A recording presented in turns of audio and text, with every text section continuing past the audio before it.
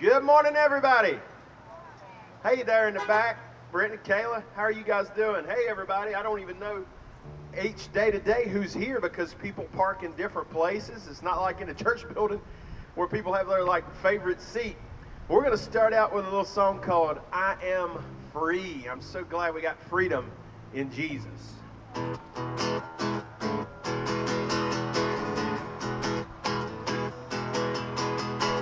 Through you the blind will see, through you the mute will sing, through you the dead will rise, through you our hearts will praise, through you the darkness flees, through you my heart screams, I am free,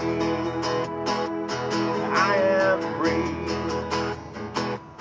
I am free to run. I am free to run. I am free to dance. I am free to dance. I am free to live for you. I am free to live for you. I am free. I am free. Through you the kingdom comes.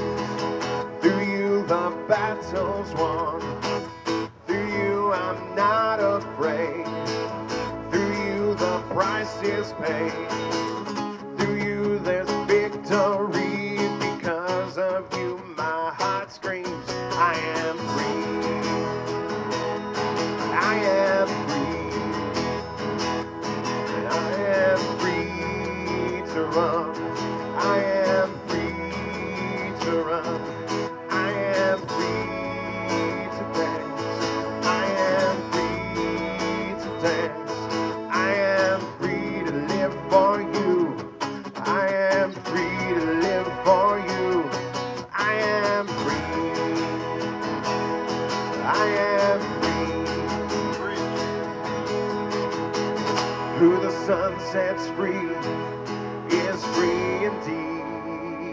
Who the sun sets free, who the sun sets free is free indeed. Who the sun sets free, and I am free to run. I am free to run. I am free to dance. I am free to dance. I am free to live for you. I am free to live for you. I am free. I am free. Ending.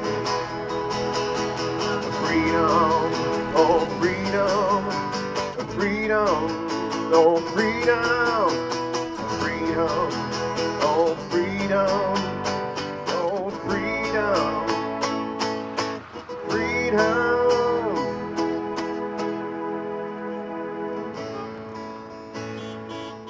That was a little Aretha Franklin for you on the street corner.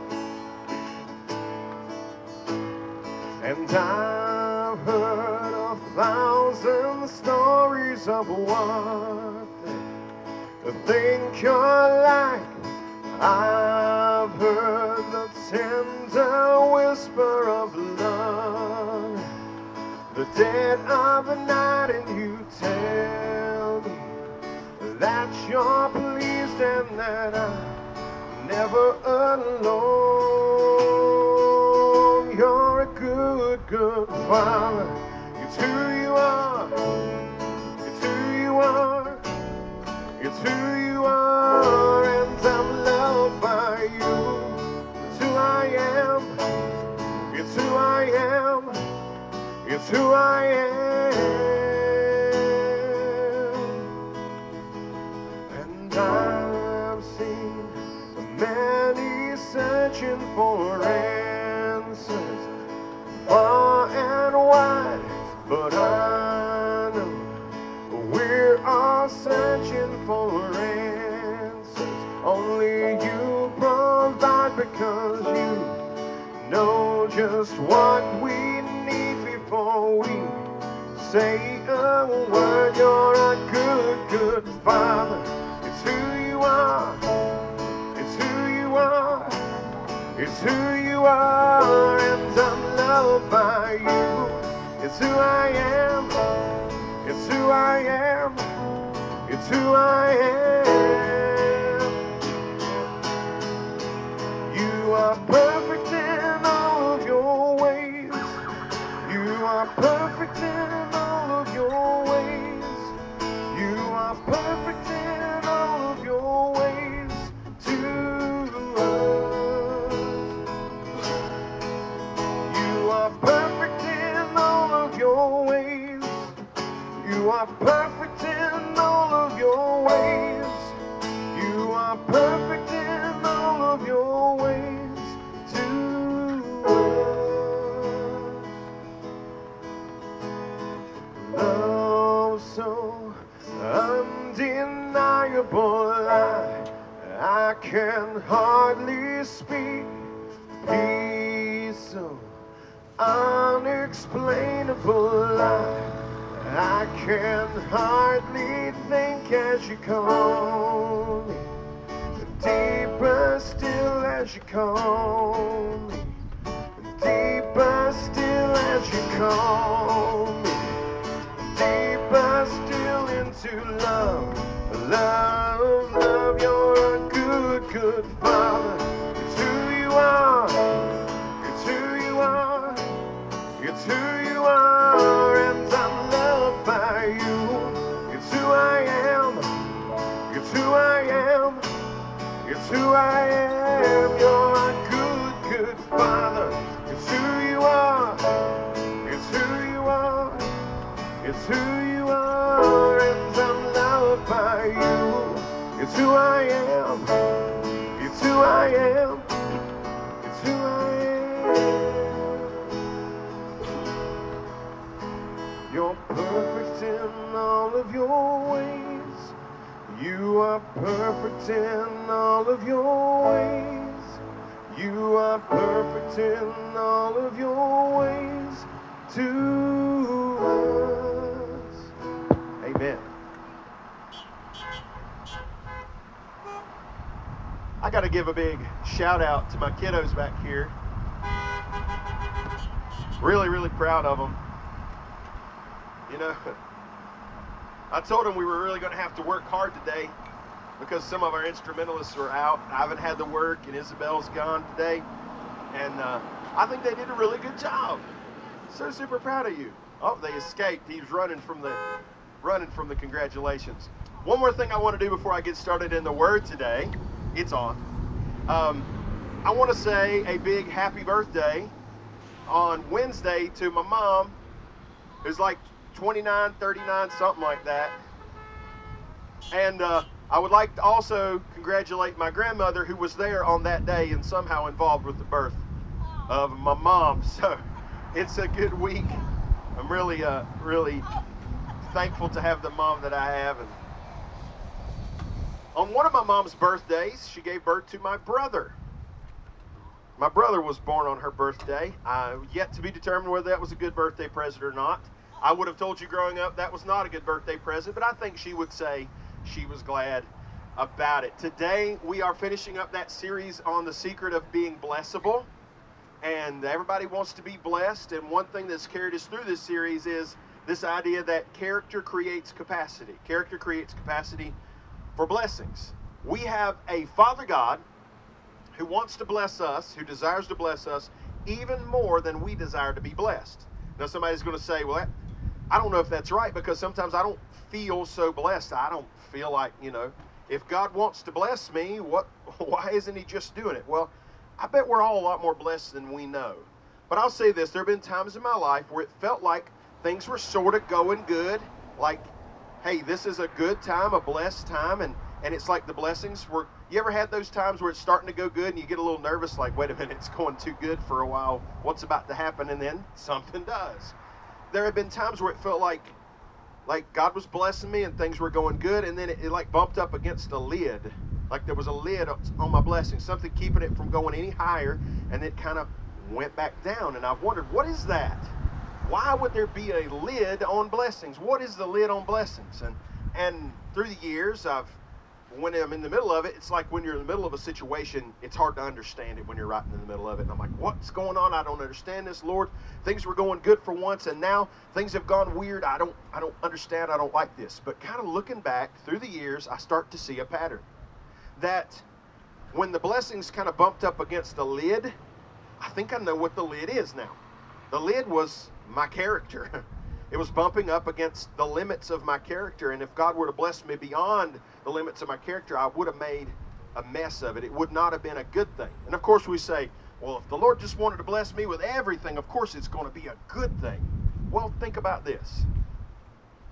There are blessings that if you would receive them as fully as the Lord would want to give you, and you're not ready for them, it might ruin you. Now just imagine you know someone who's got a serious drug addiction problem. Yep. A person with a serious drug addiction, the worst thing in the world for them would be to come into a pile of money. Like if someone who was seriously drug addicted badly, on some hardcore stuff, and they should win the lottery, that'd probably be the death of them. Because suddenly they'd have unlimited money to feed that addiction. It would not help them. It would actually hasten their destruction. Now, are there things for you and I that God would like to bless us with, but if he was to bless us as fully as he'd like to, when we don't have the character to handle it, it might just be the destruction of us. And I've seen some places in my life that if the Lord had taken me any further than I was, I really would have made a mess of things. So, man, I want to be blessed. Y'all want to be blessed? I want to be as blessed as I can, and for my blessings to not wreck me. So my prayers have kind of changed. Instead of just praying, Lord, please bless me, I'm starting to pray more, Lord, please make me the kind of person that you can trust with blessings. Lord, make me the kind of person that you don't have to hold back any good thing because of my immaturity. Lord, make me a blessable person, because if we want to be blessed, we should probably seek to be blessable. And in God's economy, that means growing in character, growing in your spiritual and moral maturity. It means growing up. Character is who we really are on the inside. We live in a world where you can hide who you are. You can take pictures with the filters, and make yourself look like anything or anybody. There's even some of those Snapchat filters that even if you ain't good looking, they'll make you so good looking. I would not want to be trying to date in the year 2020, because you'd never know what anybody really looks like if you just saw them on these filtered pictures. They might look very, very different than what you saw, but I might guarantee you they don't have puppy dog ears if they're talking to you on Snapchat, so that's fake. But God sees through all the fakeness that we put out in the world. We cannot hide who we truly are from God. Our inmost character is who we really are, with no faking it, no filters, right in the heart of us. When we think nobody's looking, God sees. We can fool the entire world, but God sees into our hearts. Now, am I promising you that if you'll grow in character, all your wildest dreams will come true, and there will be a unicorn waiting for you on your porch because you always wanted a unicorn? And if you just grow in character, God will bless you with that. No, I can't make you that promise. But I will promise you this. If you become the kind of person, if you grow into the kind of person that God naturally seeks to bless, more likely you're going to be blessed.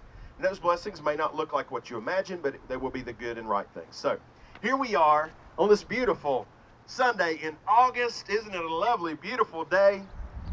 And I've got to talk about things that are controversial, fun, right? But of course we live in strange times. 2020 is a weird time, y'all. Everything is controversial.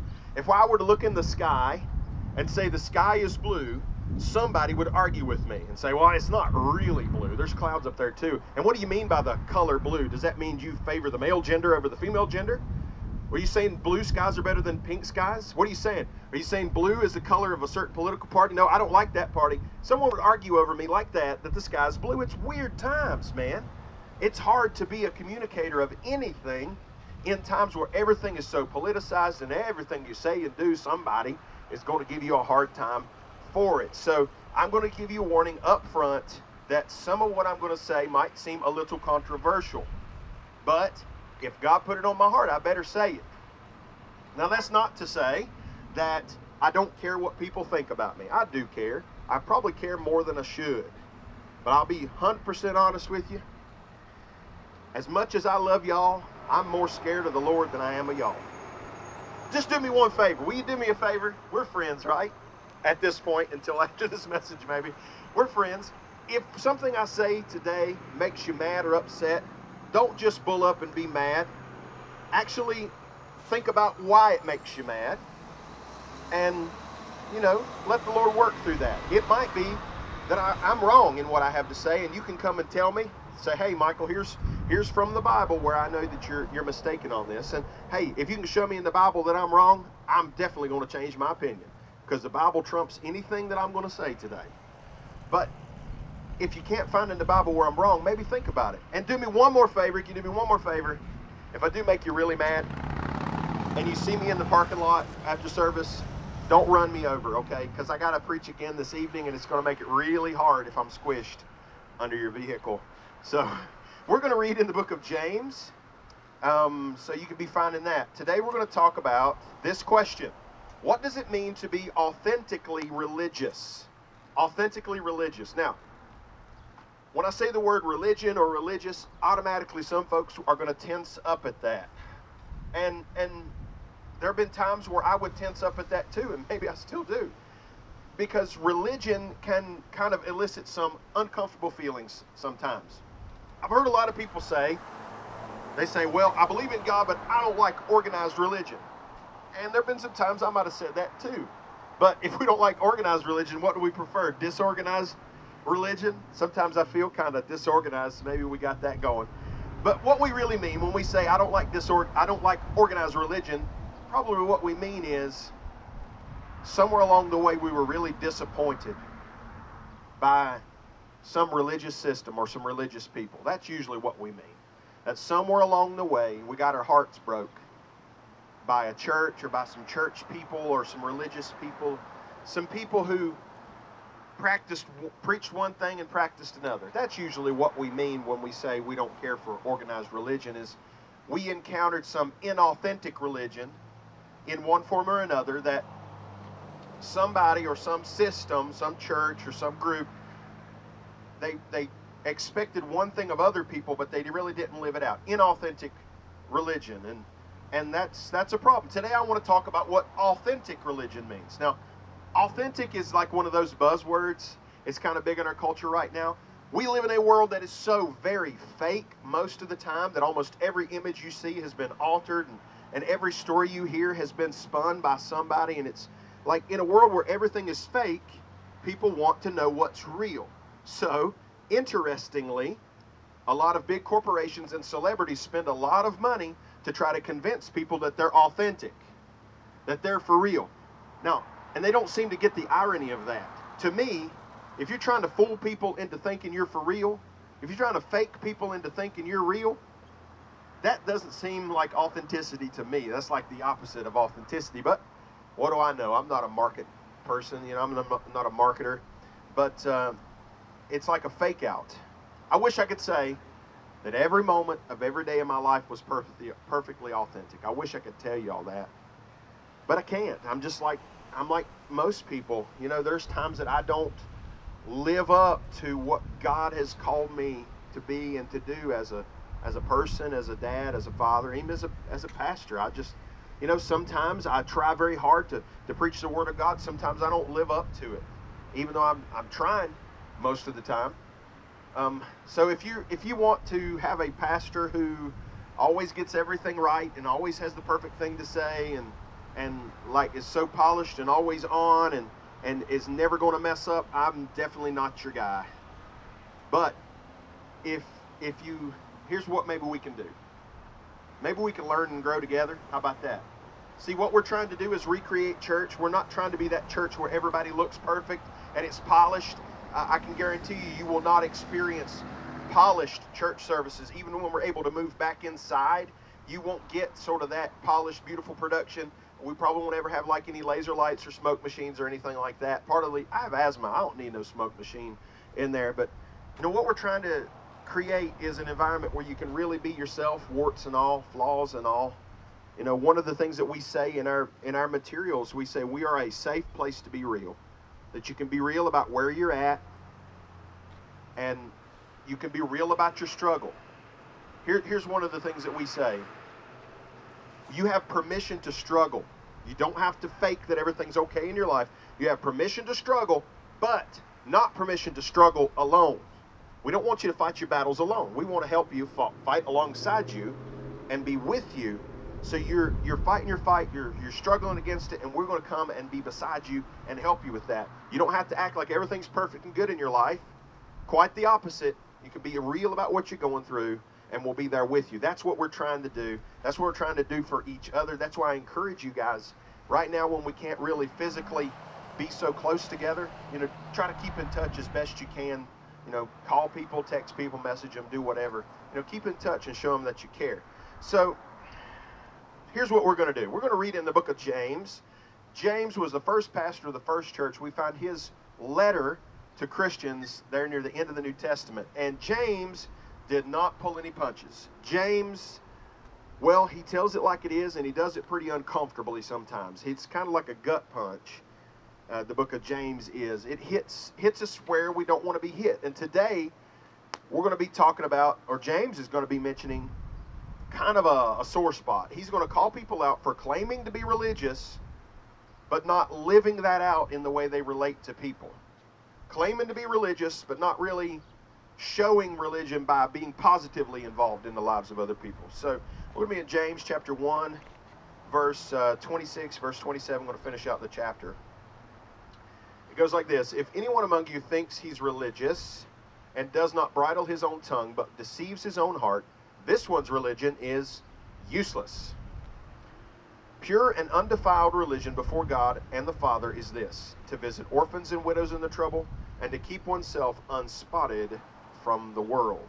I'm going to pause right there and pray for us. Heavenly Father, Lord, there's some things that we need to hear that's going to be uncomfortable, and I pray you'll open our hearts to them, you'll work through them, and bring us out on the other side ready to serve you and to love others more faithfully. In Jesus' name, amen. All right, well, he starts out with that line, if any of you thinks he is religious. And James specifically chooses the word religious here instead of faith. Faith is the inside belief, and religion, at least in one definition, is the outside application of those beliefs. So he's talking here about the outward public practice of faith. Religion, in some sense, gathering on a Sunday morning is a religious practice, though we want to be more than just checking our religious boxes. So James is here talking about religion as the outward expression of faith. He says, if anyone thinks they're religious, and then he's going to follow it up with something a little difficult. He's really going to talk about people who want to have the appearance of being religious, or at least morally superior, but they don't really back it up in the way that they treat people.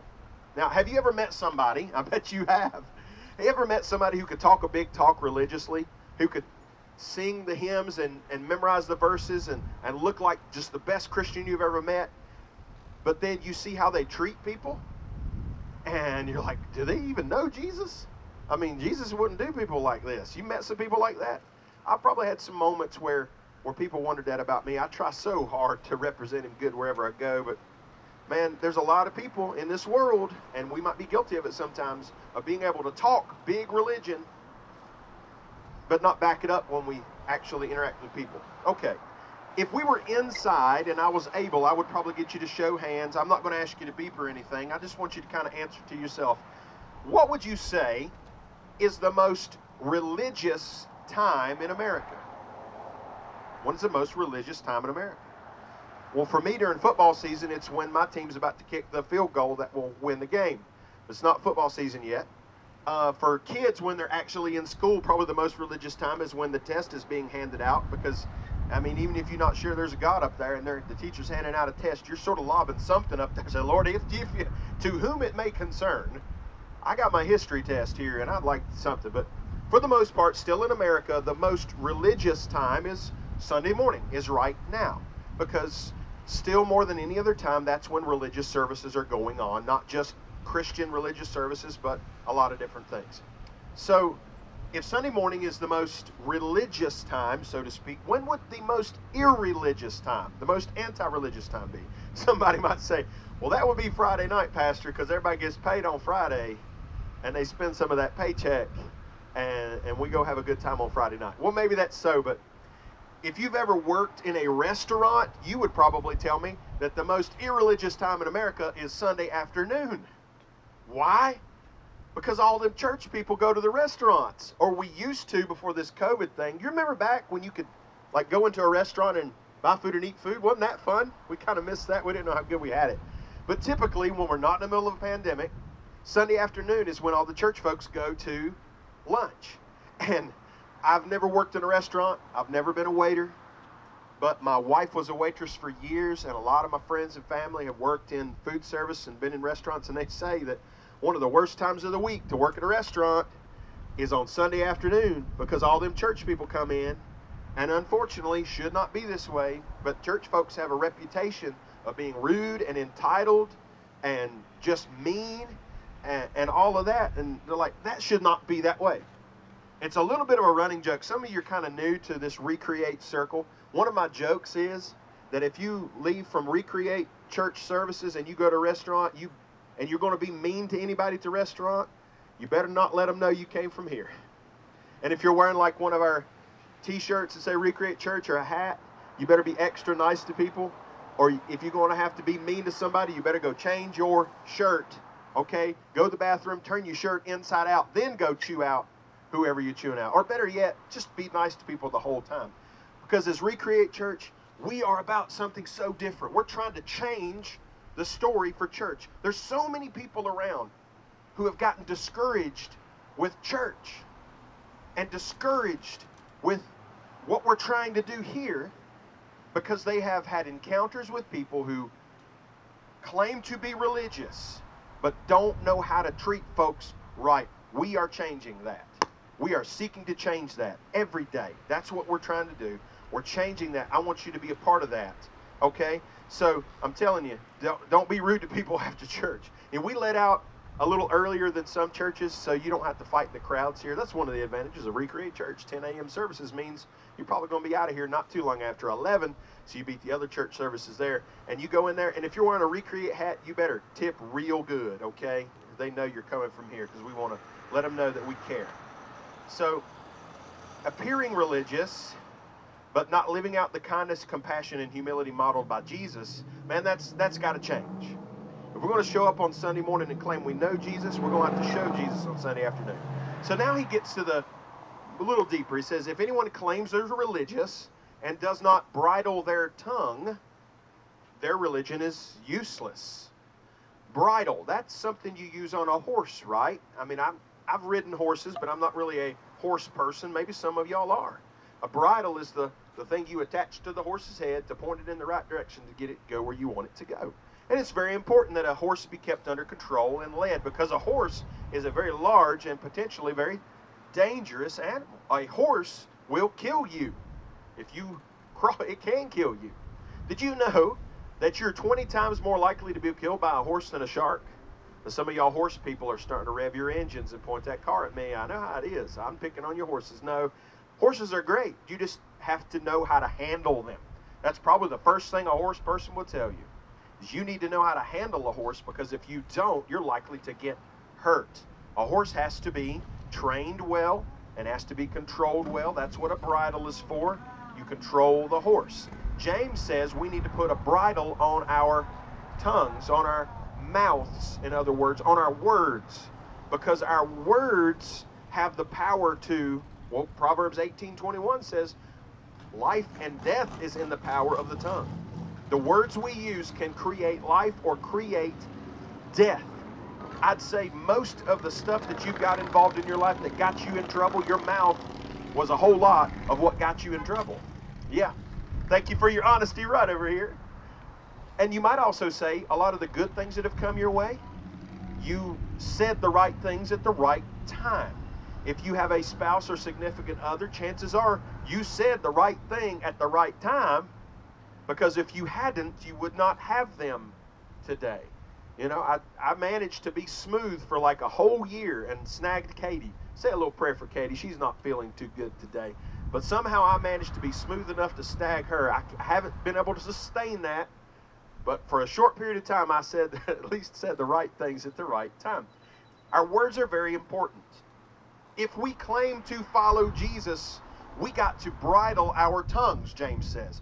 If we don't control our mouths, then it's like it invalidates our claim. If we say, you know, I'm religious, I worship the Lord, and we use our mouths to run people down and hurt them, or we just lose it on people, it's like our claim of religion is useless. Have you ever heard anybody say, or maybe you said it yourself, when you're so mad and you're just about to give somebody an earful, you say, I'm about to lose my religion.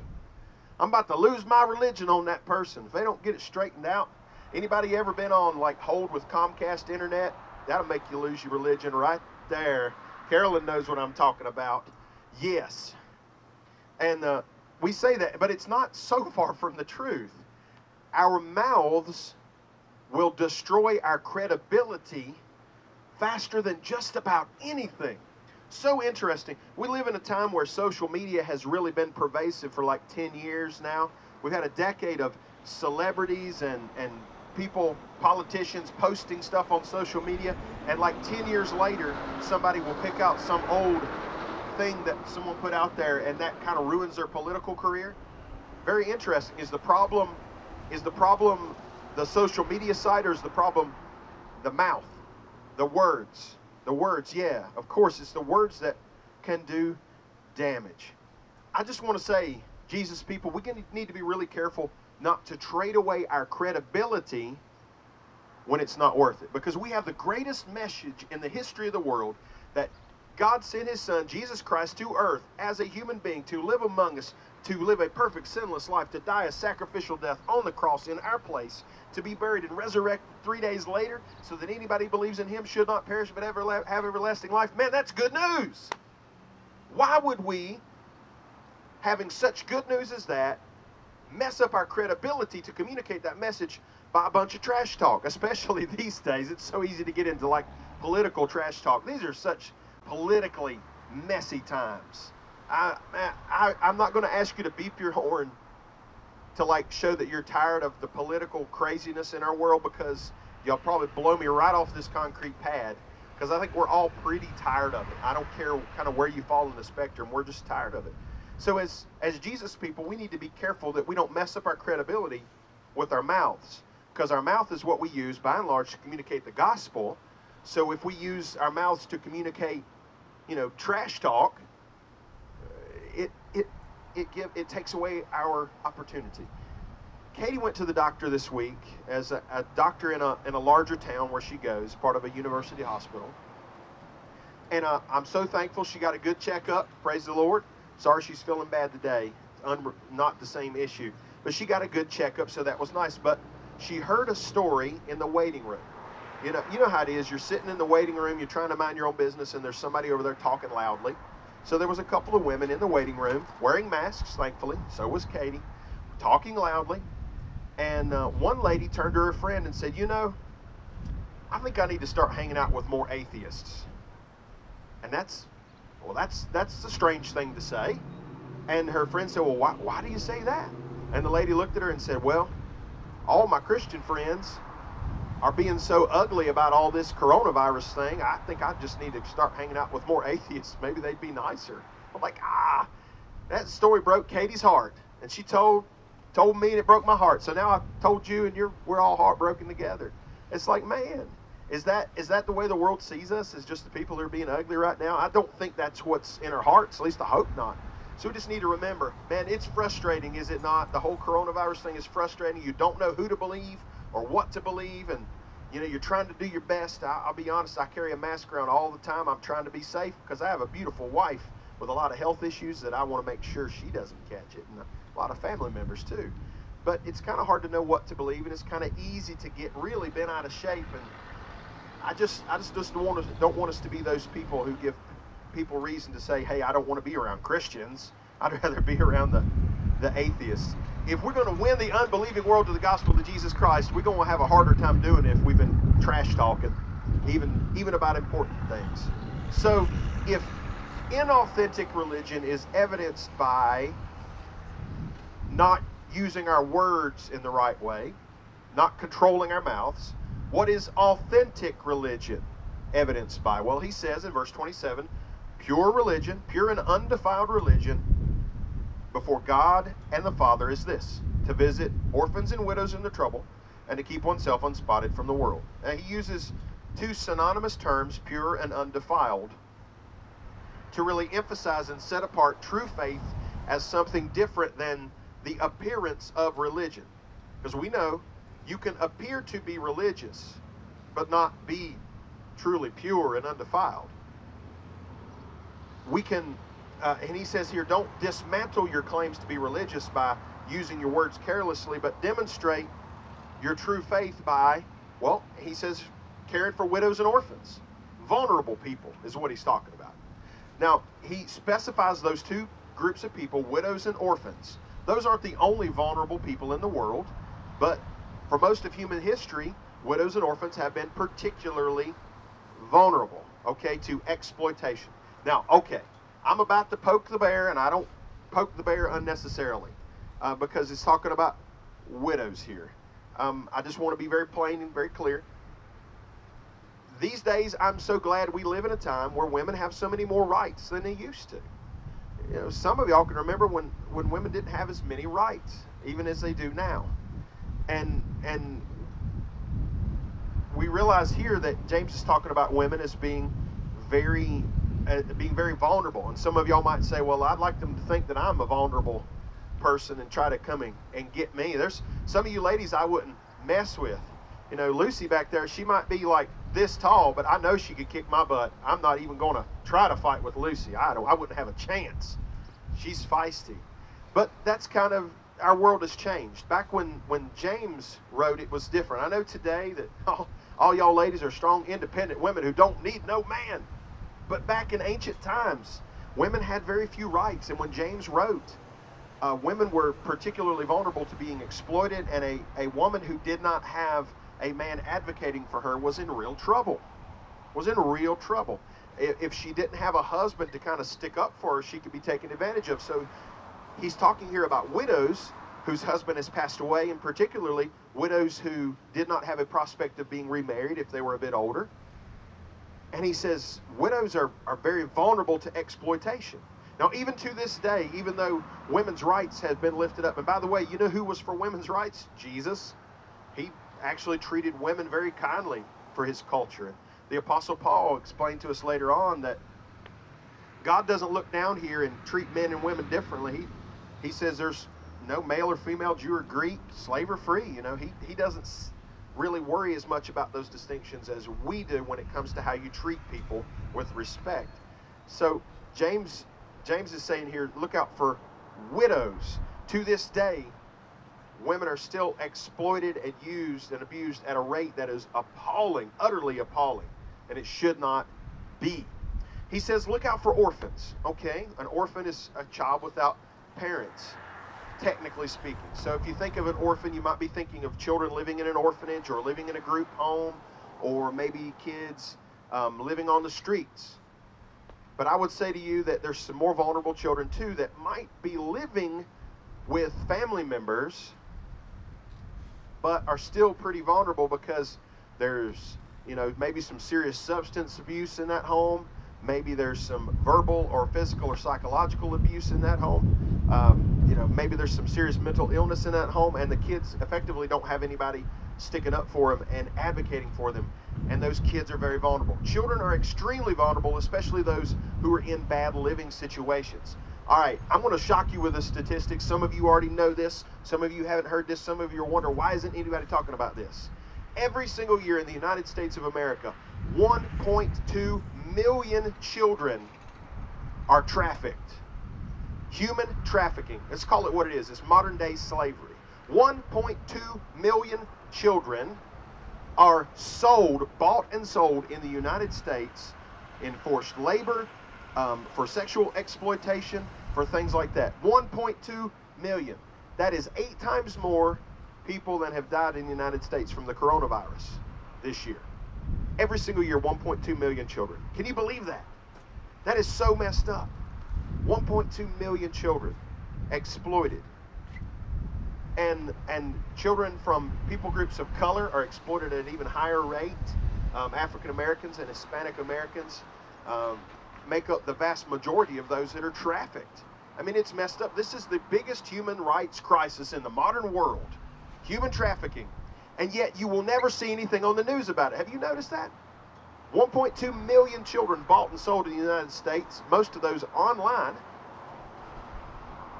And yet, where's the outcry? Where's the media coverage? Now, if 1.2 million kids can be bought and sold in the United States every year, and you never hear anything on the news about that, here's my little conspiracy theory. I try not to be a conspiracy theorist, but if this happens so much and you never hear anything on the news about it, somebody's covering that up. Somebody's suppressing that story. So Jesus people need to be talking about that.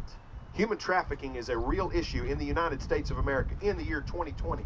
Slavery might have been outlawed in the 1860s, but it is still going on to this very day. And most of those people who are being exploited are children. Children and young women are being exploited in this human trafficking. It is so sick. Historically, Christian people have been on the forefront of standing up for those who are especially vulnerable to exploitation.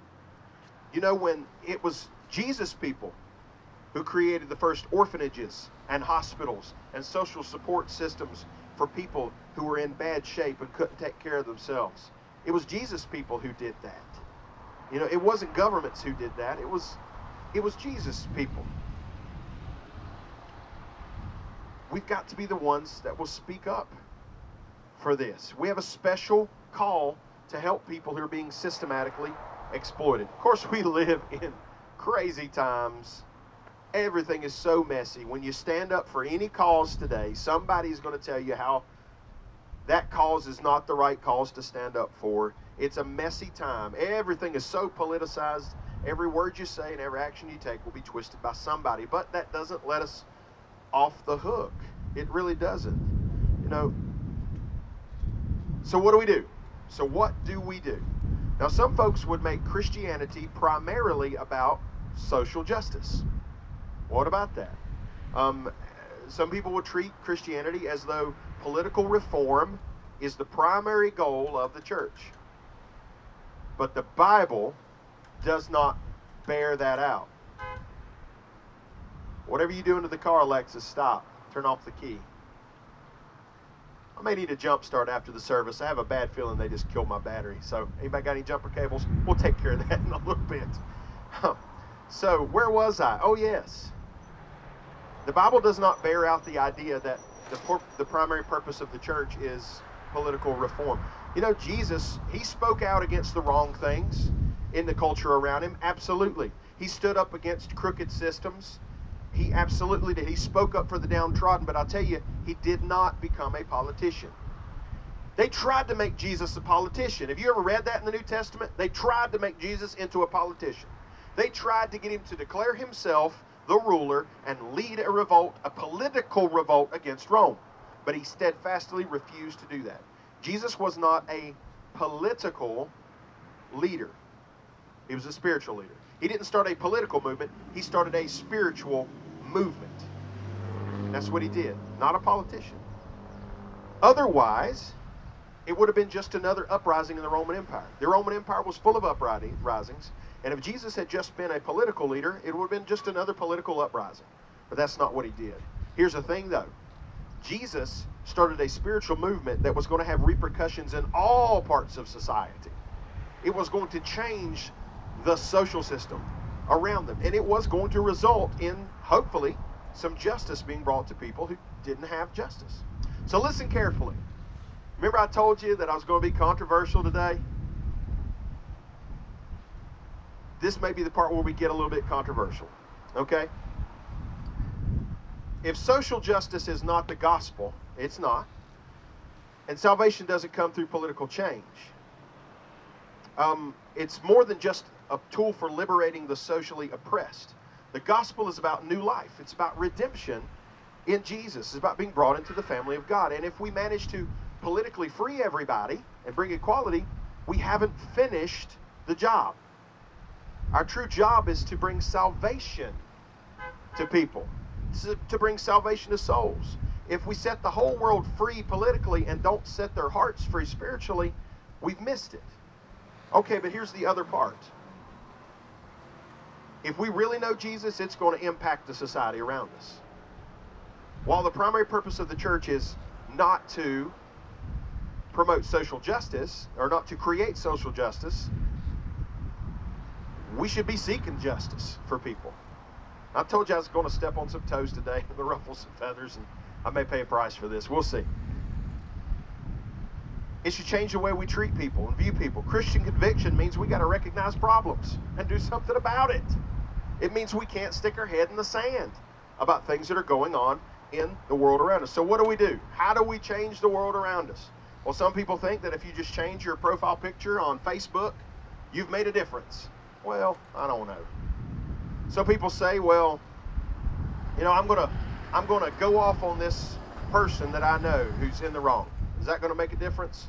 Probably not. If I stand back and tell people how they're wrong, maybe they'll get straightened out. Is that going to fix the problem? Probably not.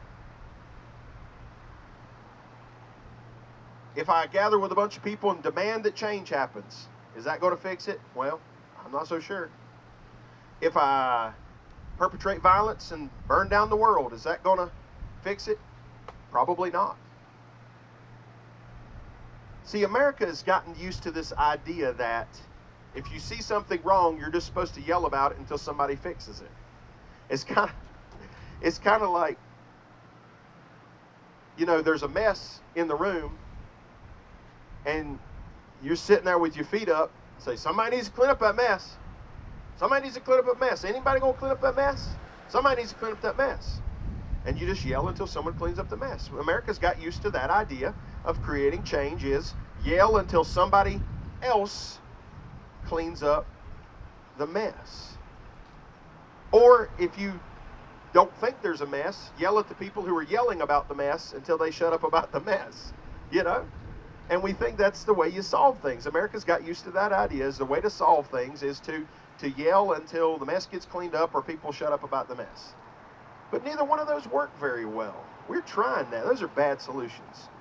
James did not tell us that the way to show your religion is to change your profile picture or to raise awareness or anything like that. What did he actually say? He said, go to the widows and the orphans.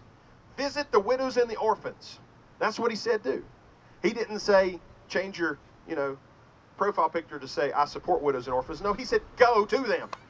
Go and physically get involved, get your hands dirty, and do something. See, we seem unable to understand that God might be using us to fix the mess.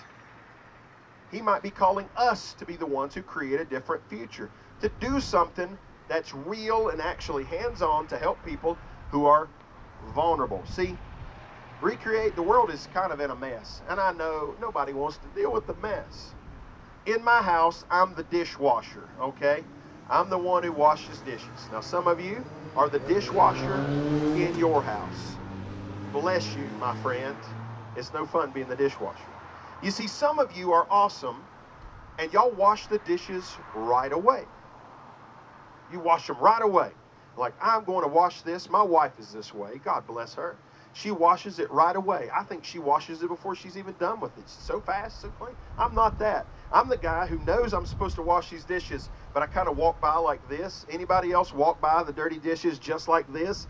I saw someone point at their husband in the back. I'm not going to name names, but I feel you, my brother. Don't feel bad. I'm right. The preacher is right there with you, and I ain't going to say your name because I love you. But yeah, I'm the guy who kind of walks by and pretends I don't see it, but I know I've got to deal with it. It doesn't matter how long I pretend it's not there. I'm eventually going to have to deal with those dishes. America kind of has this problem of America's had dirty dishes in the sink for a long time, and we haven't dealt with them, and it just starts to stink after a while. America's got to wash its dirty dishes at some point. We got to deal with some stuff we don't want to deal with. Okay? And that even means that preachers like me have got to talk about it. And boy, let me tell you, is it ever uncomfortable at times to talk about this stuff. But, again, more scared of God than I am of y'all. As much as I love y'all and respect y'all, I better do what the Lord would have me to do. I don't want to move past this without spending some time on the last phrase in verse 27. He says to do these things and to keep yourself unspotted from the world. That's tough. To keep yourself unspotted from the world. To make a difference in the world while remaining different from the world. To make an impact on society without becoming like that society. Now that's tough. That is really tough, especially in the times in which we live. Man, America's in such a weird and uncomfortable place right now. It's so easy to get caught up in it, and even if you love Jesus, you can start, it's easy for us to start sounding just like everybody else. And there's Christian folks on every side of every issue, it seems, and Christian folks arguing with each other about this and about that, and we can start to look and sound just like everyone else in the world, and we don't want to do that. We want to stay unspotted from the world. Man, when I was growing up, I used to hear people say, well, if you want to get along with someone, don't talk about politics or religion. Did you ever hear that growing up? Say, if you want to get along, try not to talk about politics and religion. Very hard to do in 2020, because in America, it seems like politics has become people's religion. People have like a religious devotion almost to politics or a political party or political candidates or whomever. It's like we got to be so careful about that, because we can find ourselves, if we make politics into our religion, we can find ourselves defending actions and behaviors that really don't line up with the Word of God. And that's an uncomfortable position to be in. And I know what you're going to say, like, hey, the other side, they're worse than our side. They're worse. Have you heard about them? They do this, they do that. Maybe you're right. Maybe the other side is worse. I just want to say this. Here, I'll throw this out there to you. Just remember, Jesus people, our citizenship is in the kingdom of God first. Now, we need to be good citizens of whatever earthly nation we are in. You should vote. You should be a part of the political process. But just remember this. You're a citizen of heaven first. And America, or wherever you're listening from, second. And we need to just keep that in mind. So, here I am, crazy preacher on the corner of the highway beside Pizza Hut, talking about things that's going to get me in trouble. I know that. Some people I'm going to hear about this sermon. I already know. I've been doing this preaching thing for 20 years now, and I kind of know how this works. Some people are going to say, Michael, you shouldn't have talked about all that. Some people are going to say, you should have talked a lot more about that. I'm not going to make anybody happy today. That's okay. I'm just going to try very hard to say what the Lord would have me to say. I don't know how to fix everything, but I do know this. It cannot stay the way it is. It cannot stay the way it is. Jesus people need to be salt and light in this world. And we need to be careful, because there are people who want to make political pawns of us. We're not political pawns. We are children of God. So we just have to be so careful. We need to make a difference in this world without being spotted up by this world. Be the hands and feet of Jesus, not the mouthpiece of any politics. That's our calling. So, probably ticked everybody off. That's okay. I'm going to tell you one feel-good story, okay, to end it. It's hard to do the right thing in this world because it seems so risky. You know, if you speak out on any issue that's important and good and right, somebody is going to jump on you. Or if you try to help somebody, somebody else is going to jump on you. And it gets really old getting jumped on, doesn't it? I get worn out of getting jumped on by somebody because I'm trying to do the right thing. Jesus told this story. He told a story of a man who was traveling on foot. You know, they didn't have cars back then. He was traveling on foot from one town to another. And he was confronted by these robbers who beat him up, took everything he had, and left him for dead on the side of the road. And there he is, dying. Thankfully, somebody comes by. It's a religious leader who comes by. It's a religious leader from Jerusalem. He comes by and he sees the man lying there, and he knows the right thing to do. He knows he should stop and help him. And it's not that he doesn't care, seemingly, but he doesn't stop. Why? Because he's afraid that if he stops to help this guy, the same people that beat him up will beat him up. That someone will attack him too. So it's not that he doesn't care, but he's like, man, I can't get involved in this. And he walks on by and tries not to pay attention. A little while later, another religious guy shows up, a Levite this time. The first one was a priest. This one's a Levite. He's kind of a worker in the temple. And he sees the man laying there, and he knows the right thing to do. He knows he should stop and he should help.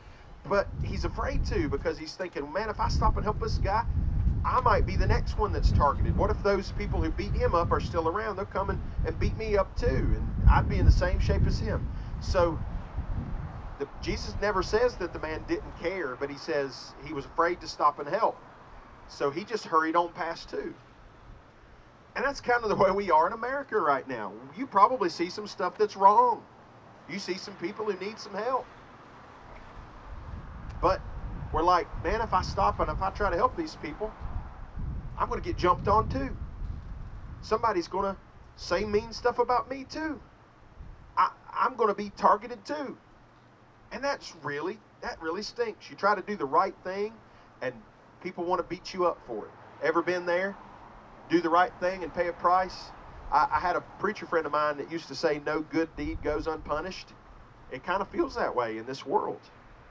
So we can feel like those other two guys that just walked by, like, hey, I don't want to, I don't want to get involved, because not that I don't care, it's just I don't want to get beat up too. So in the story, one more guy walked by, and this man stopped. We know him as the Good Samaritan, the story of the Good Samaritan. Famous story. He wasn't a religious leader, and to be honest, his theology was probably a little off. If he believed as the Samaritans typically believed, his theology was a little off, but he's the one that actually stopped and helped. So James said the pure religion and undefiled is to, he says widows and orphans, but talking about helping the vulnerable. It seems like this Samaritan was a little more religious that day than the religious leaders. That's the way I read it. He stopped and he helped. And he didn't do it as a political stunt. He didn't take a selfie and post it on his Instagram and say, hashtag helping the wounded. He didn't do any of that. He didn't advocate for reform of safety on the highways or anything. He wasn't doing it to be seen or to make a point or to make any kind of political statement. He was just helping somebody who was in need. He was just helping somebody because it was the right thing to do. And that's why he did it. It was the right thing to do. Man, in this world, no matter what you do, somebody is going to jump your case. Here's what I'm going to leave you with this week. I hope I haven't just ruffled every feather into place, but it is what it is. If you see the right thing to do, do it.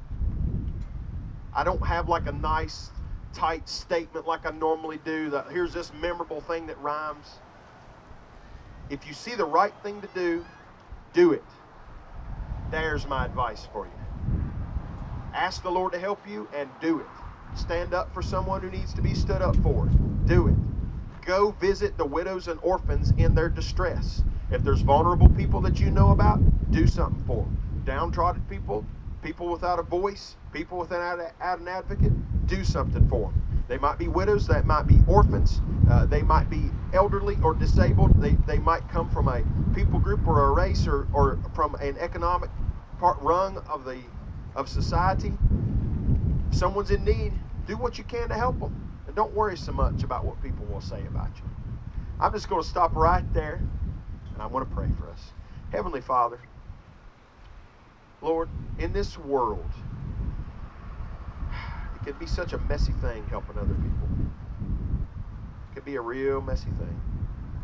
Please just give us the courage to do what's right, to do what we can for people, and not worry so much about the consequences. In Jesus' name, amen.